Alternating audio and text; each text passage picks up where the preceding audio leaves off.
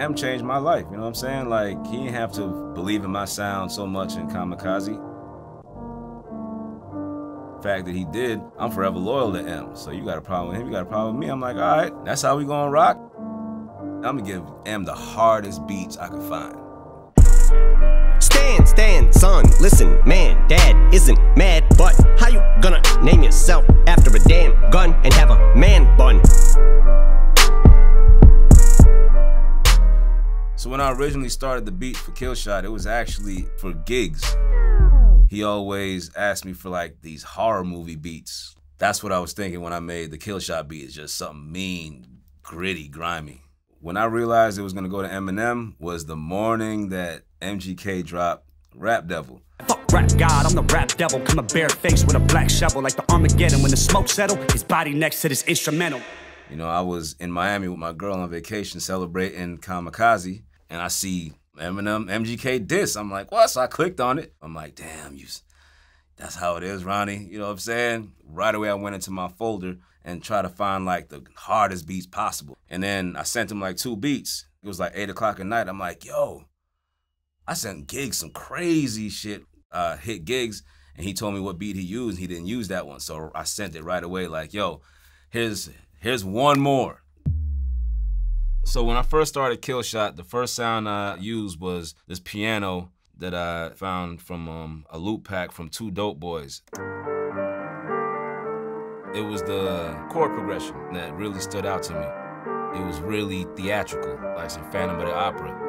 I wrote automation on it to make it breathe a little bit. It gives it like a pumping effect. I usually do a hi-hat after I do the melody, but this time I wanted a snare.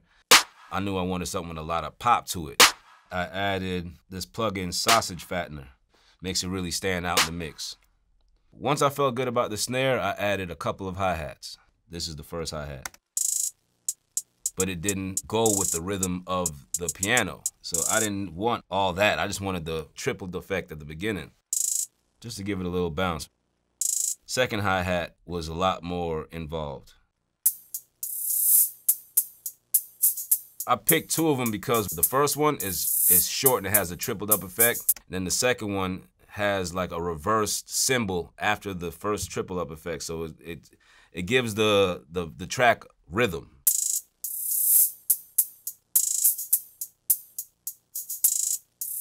I tried like 4 different kick patterns, but this is the one I finally decided to go with. Once all the drums were there and the sample was moving like I wanted it to move and everything was fitting together like a puzzle, I was like, all right, perfect. Now I can go and do my favorite thing, the 808. You know what I'm saying? That thing. It's hitting in between the kicks and it's actually following some of the rhythm of the sample. So there's rhythms that somebody that's technical can just jump all over. Since I didn't use a lot of sounds in this beat, I used the arranging to build the drama and, you know what I mean, build the crescendo of the beat. I took the sample and then I half-timed it.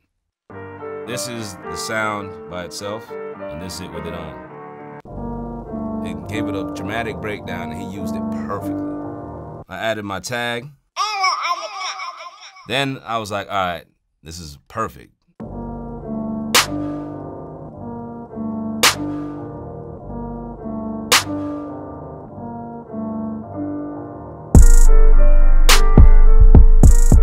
Evan was definitely somebody I looked up to as a lyricist. Like, I think pretty much everybody who's a fan of rap is a fan of Eminem in some light because he's like the top technical lyricist ever.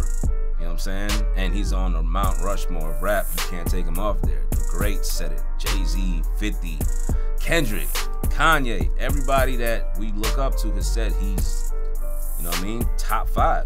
For me, this has been like, it's the biggest blessing that I've ever experienced, you know what I'm saying? I'm forever grateful, forever loyal. Had enough of this tatted up mumble rap. I had a fucking him and I battle. He'll have to fuck him in my flannel. I'll give him my sandals, cause he knows long as I'm shady, he's gonna have to live in my shadow.